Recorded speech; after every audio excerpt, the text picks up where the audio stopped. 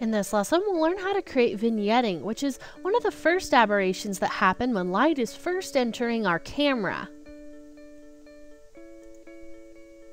Okay, so I want to start out here with just some images that describe the way that vignetting happens.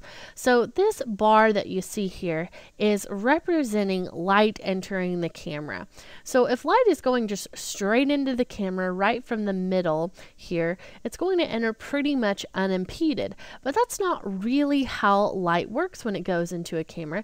It comes in from all different directions, pretty much as far open as you have this lens opening here at the end.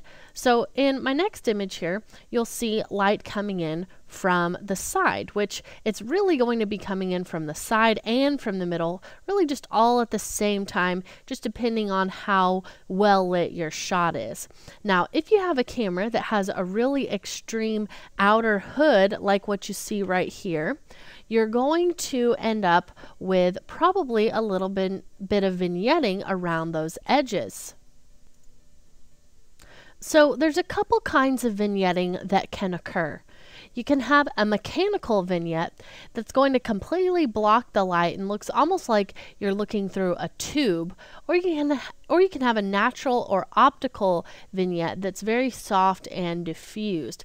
And it really should be so subtle that you can't really see the difference unless you turn it off and on really quickly.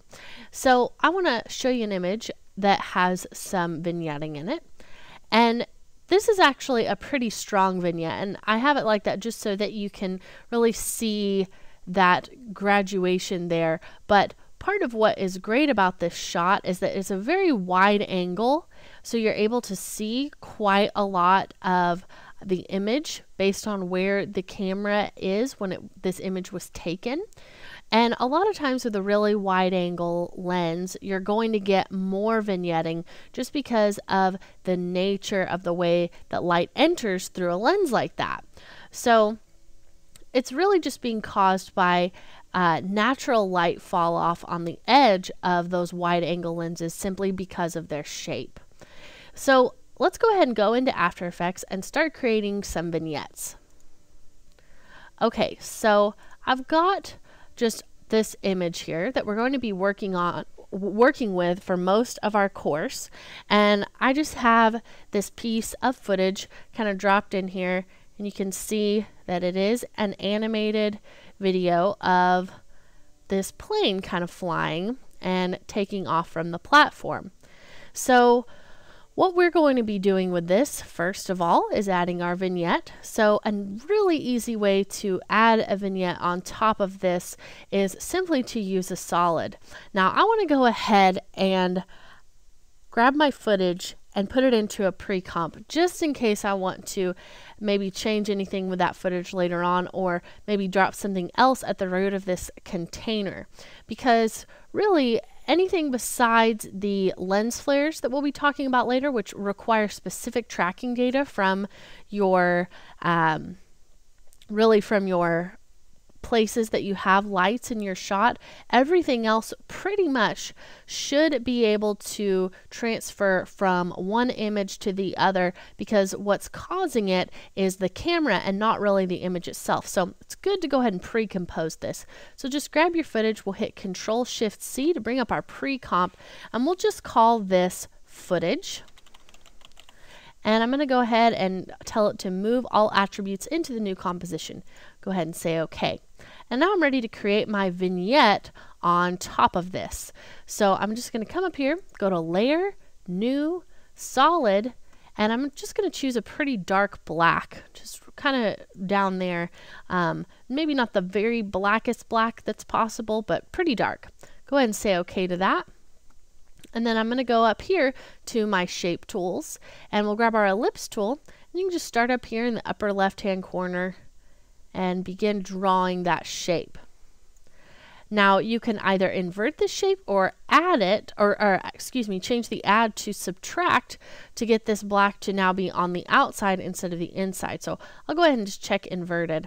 Now the look that we have right now is the look of a mechanical vignette.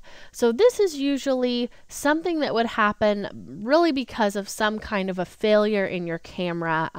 Maybe you have something really big on the end of your camera that's blocking the light from going in, and really that's the only time this is going to happen. A lens is never really going to cause some look like this to occur. But to get those nice, natural, optical looking vignettes, you can just come into that mask and we'll turn up the feather, and you kind of instantly get more of that look like what I showed you in the picture that we were looking at earlier. Now, right now, this is still way too strong for my liking, so I'm going to go ahead and expand my mask a bit just to push that farther out to the edges, and then I'll crank up the feathering just a little bit more to make it even more subtle. And usually I just kind of work between expanding the mask and feathering the mask until I find something that I'm happy with. Now, if you're only going to be adding 1 or 2 lens effects, it's okay to maybe make it a little more obvious at first, but if you add all of the lens effects that we're going to be looking at today, having too extreme of any one of those effects, once they're compounded on each other by the end of the course, your image is going to be pretty distorted. So it's really good to have this scaled back quite a lot and not have a really harsh vignette. And even now, this vignette to me is still a little bit visible just right here.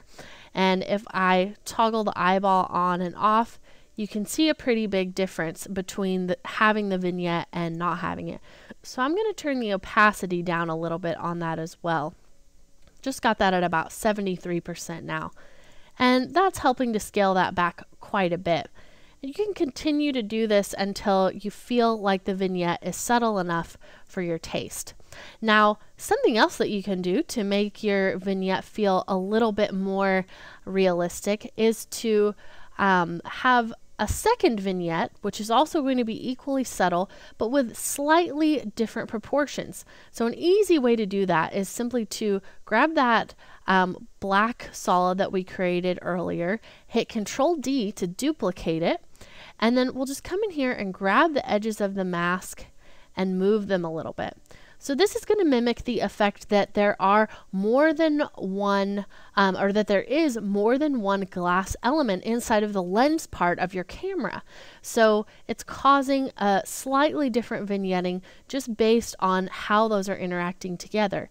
Now, I'm going to go ahead and take a look at that mask and its options. And earlier, whenever we had the mask opacity at 40% for one mask, that seemed okay, but now with those two combined, it's as if we had one mask that is a lot darker. So I'm going to turn these down even more, maybe this one to 15 and this one to something like 20. So now I have two masks on top of each other, on top of those two different solids, and that's giving me two different variations on that vignette. And again, very, very subtle. Almost looks no different. You really wouldn't be able to tell a difference unless I was toggling that on and off. But that's what makes this feel more real in the end, is that we are doing it in a way that is subtle and not a way that is overwhelming our image and making you say, oh, that has a vignette on it. So unless you're going for a really kind of stylized look, maybe like you see with some motion graphics where you have a background that looks very vignetted, that's okay to have a vignette like that. In those situations, it's purposeful. But in this situation, we're going for something that looks photorealistic. So it's not going to help you to overdo your vignette.